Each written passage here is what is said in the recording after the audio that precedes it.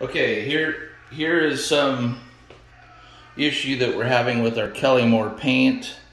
This is 80 grit sandpaper. I'm doing a light scuff so that I can prime and then repaint this wall. Just screwed up. Okay, this was some marks made from furniture, and so I'm lightly sanding.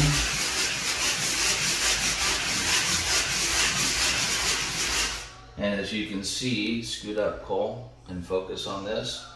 See how it's doing this?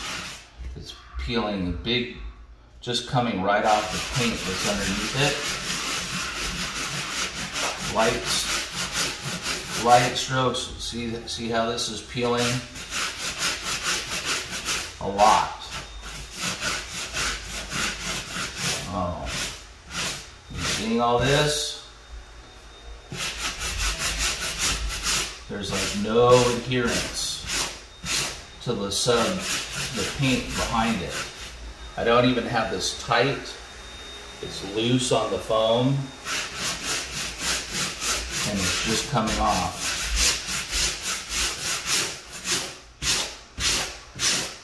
I think I could sand the whole house down to the paint underneath it. And if you look over here that I did last night, you can see. Oh, that's so satisfying. Huh? That's so satisfying. You can see I can just pull this off. There's no adherence. This wall was painted in November.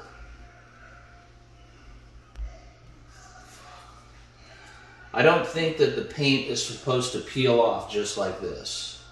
Probably not. I would assume not.